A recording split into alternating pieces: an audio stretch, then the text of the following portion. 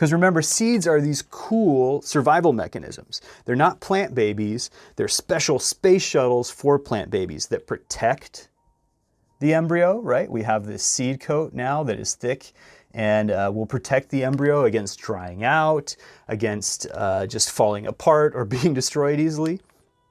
That'll nourish the developing embryo. We have all this food here that the embryo will eat as it continues to grow and will allow it to survive on its own for months or years if it has to wait until conditions are just right for germination and to grow into a new plant.